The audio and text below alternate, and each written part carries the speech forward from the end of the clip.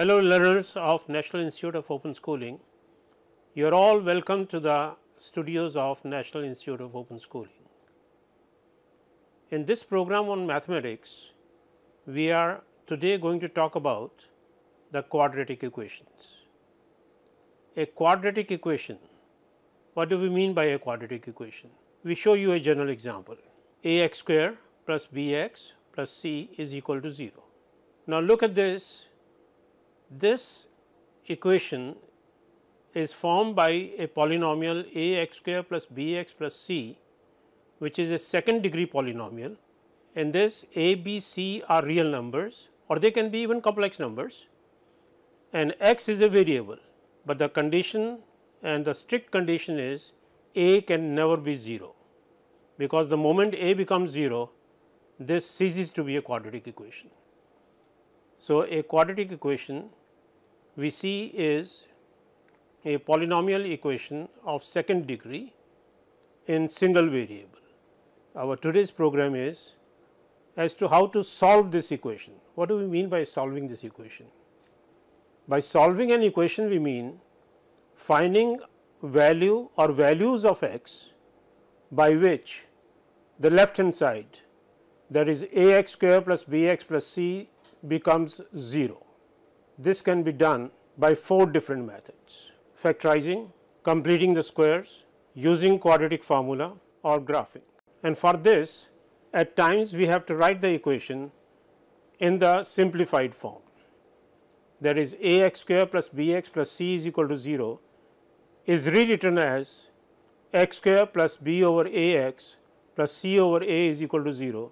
That is, we have divided the whole equation by a, because a is not equal to 0. So, we can always divide by a number which is not 0. So, simplified form of this equation can be written as x square plus bx.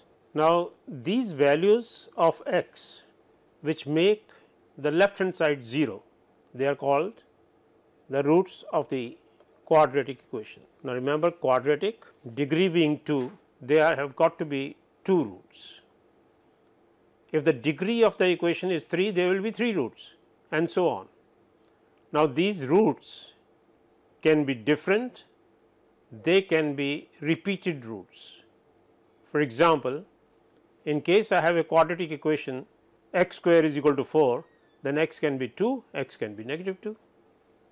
So, there will be 2 roots whenever the power or the degree of the equation or the polynomial is 2.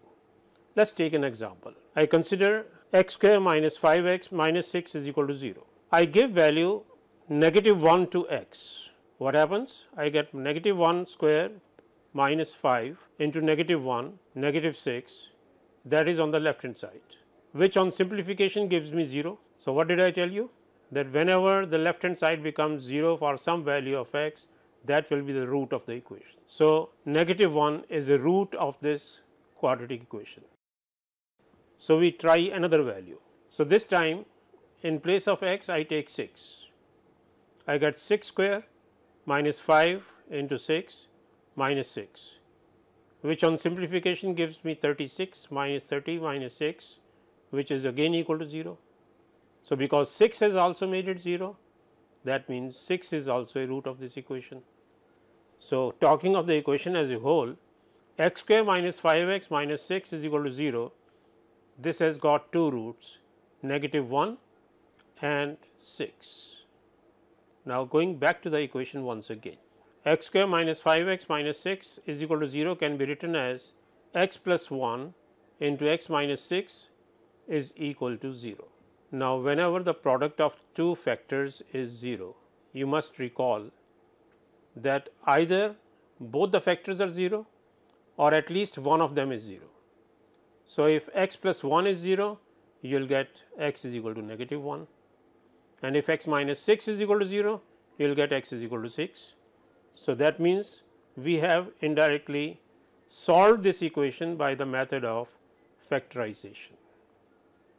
We use the method of factorization to arrive at the roots of this equation x square minus 5x minus 6 is equal to 0. We consider yet another equation. This time the equation that I am considering is 4x square minus 4x minus 3 is equal to 0. Now, we want to solve this equation by factorization. To factorize, we have to split the middle term in relation to the first and the third term, so that we are getting two factors. So, I write down 4x square minus 6x plus 2x minus 3 is equal to 0. Remember, minus 6x plus 2x will give me minus 4x. So, I have not changed the equation, I have simply rewritten it for a convenient operation. This gives me 2x common in the first two terms, where I get 2x into 2x minus 3 plus 1 into 2x minus 3. So, in the two groups I get 2x minus 3 as a common factor, which gives me 2x plus 1 into 2x minus 3 is equal to 0. Now, remember once again, whenever two factors when multiplied together give me 0, then at least one of them has got to be 0. So, here 2x plus 1 is equal to 0 or 2x minus 3 is equal to 0.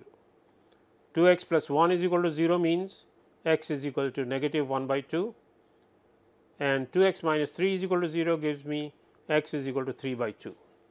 This means negative 1 by 2 and 3 by 2 are the roots of the equation 4x square minus 4x minus 3 is equal to 0. Now, let us go back to the general form of the quadratic equation. Ax square plus bx plus c is equal to 0. Just now, a little while back, we solved two equations by factorizing. Can we factorize this and solve it? Let us try to see what happens in case we take c to the other side, but then factorization is going to involve operation with a, b and c. Recall the factorization that you have done in your earlier class. Whenever the x square has got a factor or has got a coefficient, whenever ax square plus bx plus c is such that x square has got a coefficient a and the constant term is c, we multiply these two and thereby I get ac. Now, to split the middle term, what I have to do is to find two factors of ac, means two numbers when multiplied together give me ac, whose sum is equal to b, but that is not the only situation. C can be having a negative sign before it. If C is having a negative sign before it, then earlier process will be the same, means A C will have to be multiplied and we get AC. Now, this time two factors of AC have got to be such that their difference, mind, because C is preceded with negative sign. So, two factors of AC whose difference is B. That is how we will break it up to get the splitting the middle term. Let us work on the equation ax square plus bx plus c is equal to 0. Shifting c to the right hand side, I get ax square plus bx is equal to negative c. I divide the whole equation by a.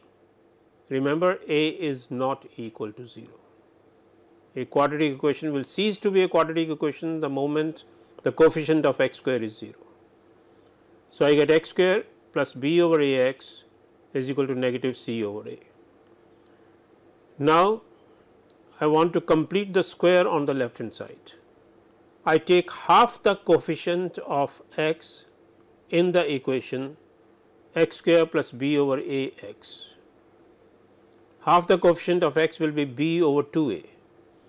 So, I get b over 2a square I add on the left hand side and b over 2a square I add on the right hand side, which gives me on the left hand side x plus b over 2a whole square, and on the right hand side I get b square minus 4ac over 4a square. So, I get a relation between the term of x equated to a constant. Remember, a, b, c are all constants.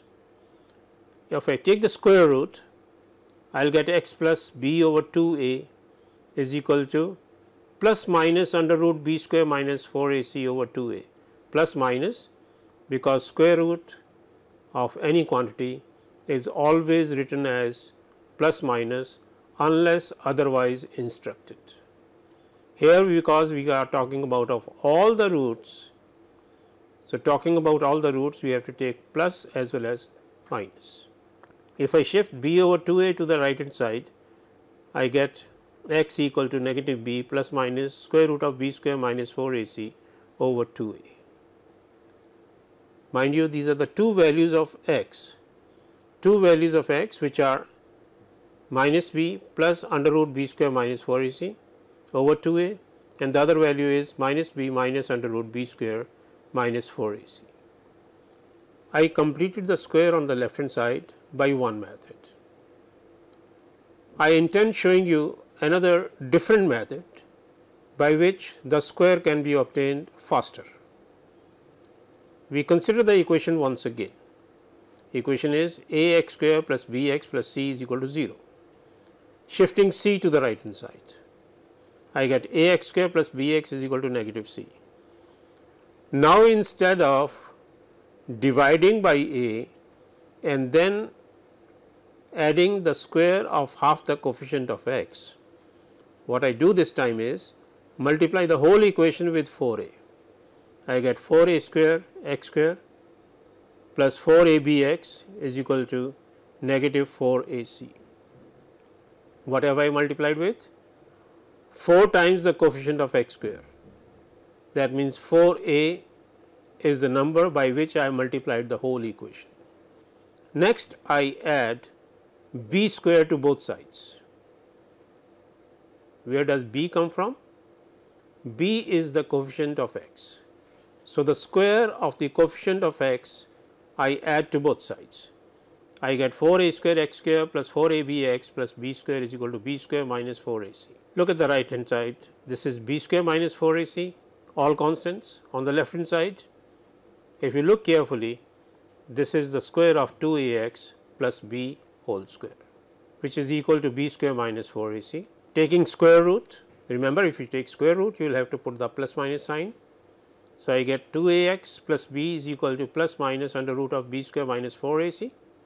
Shifting b to the right hand side and dividing by 2a, I get x as the same value which I got by the other method. So, we can utilize this method to find the root of the or the roots of the equation faster. This is as far we go in this program. We will be in the second program these quadratic equations.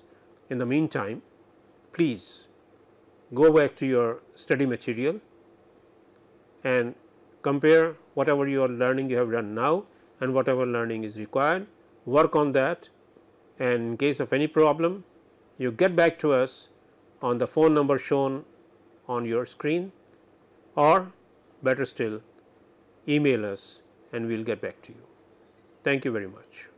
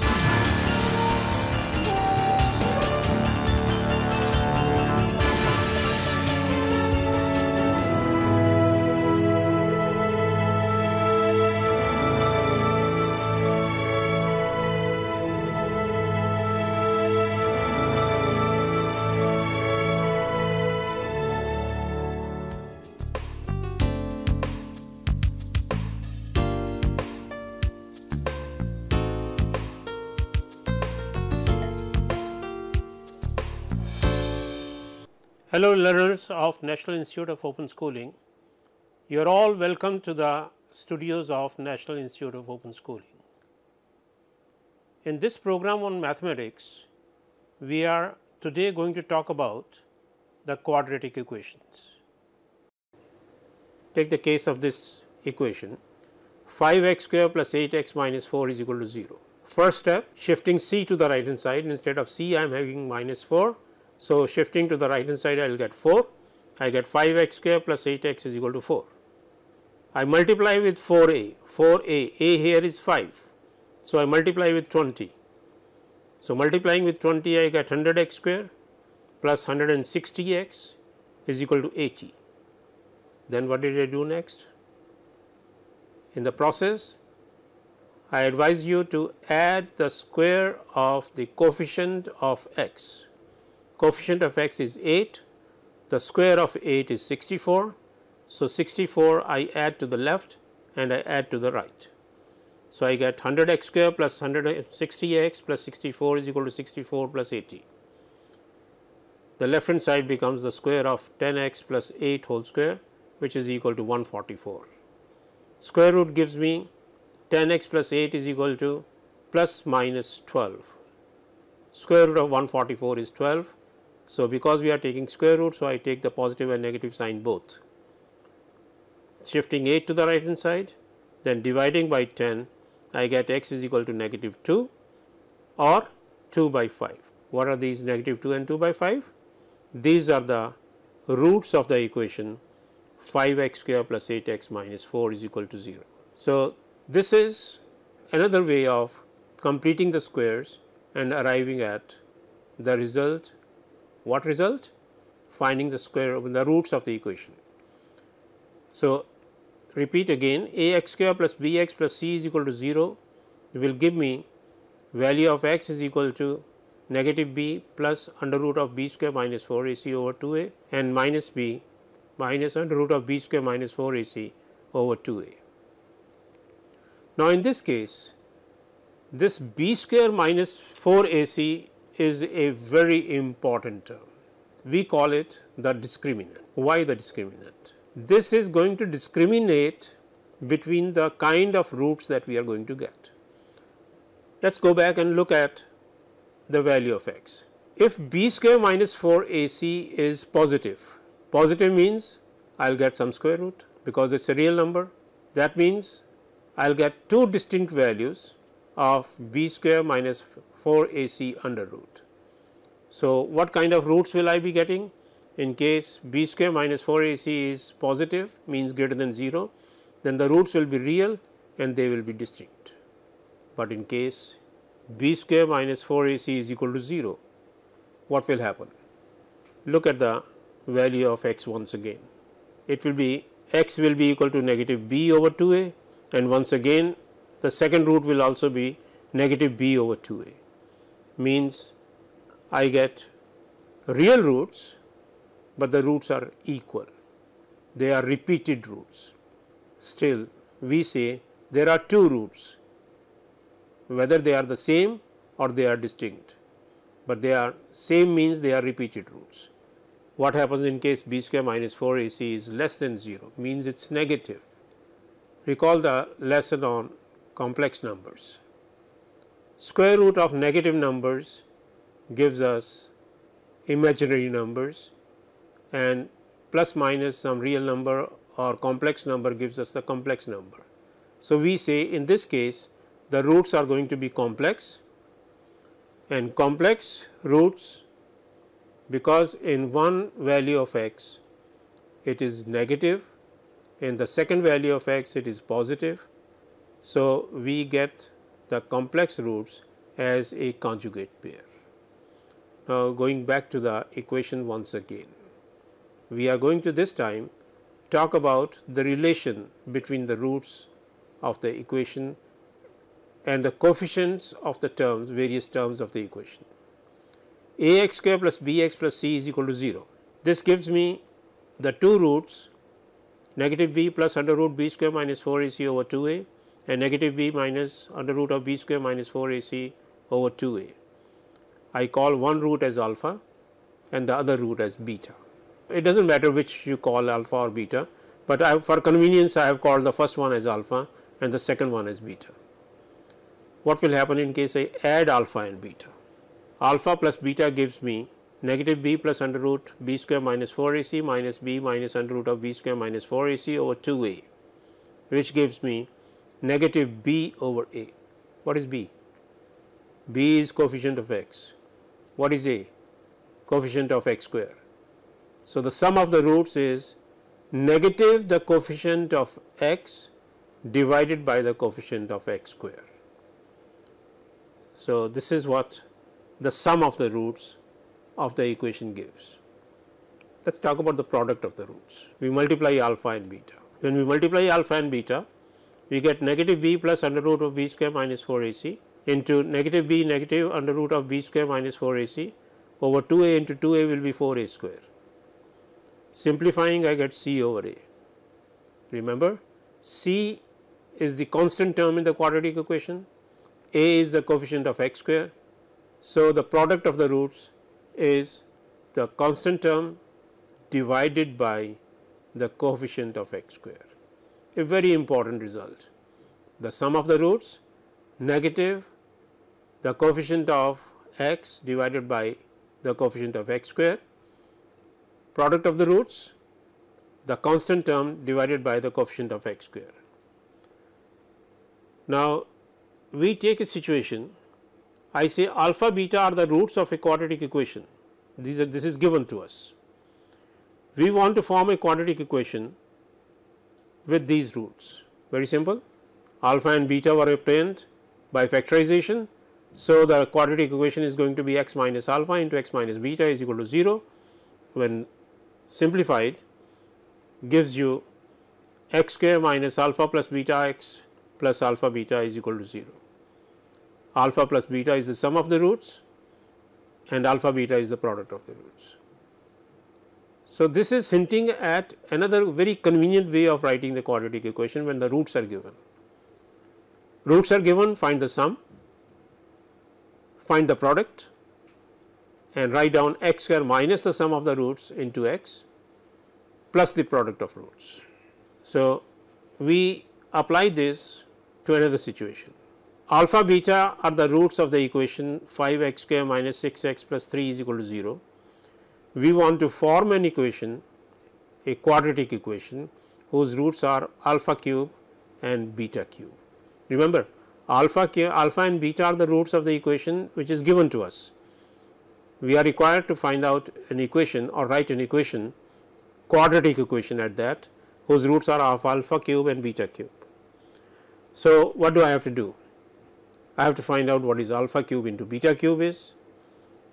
Alpha cube plus beta cube will be the sum of the roots and alpha cube beta cube will be the product of the roots, and I will straight away write down the equation x square minus the result of alpha cube plus beta cube plus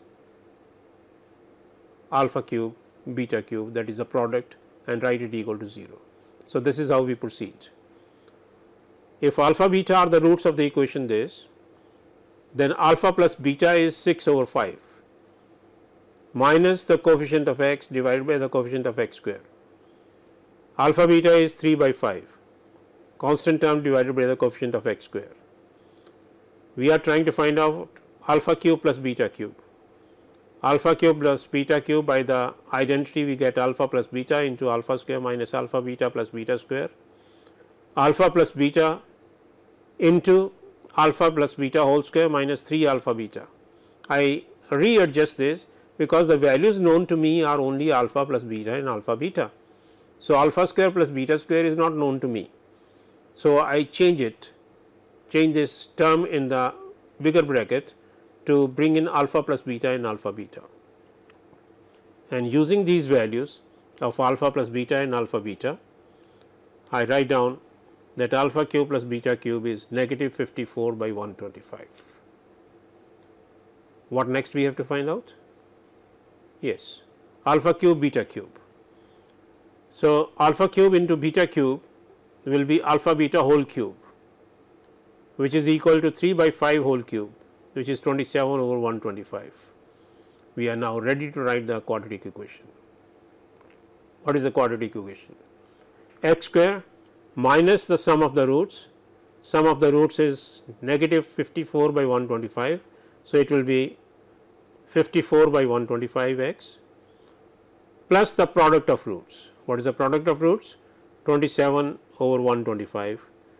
Multiplying the whole equation with 125, I get the required quadratic equation as 125 x square plus 54 x plus 27 is equal to 0.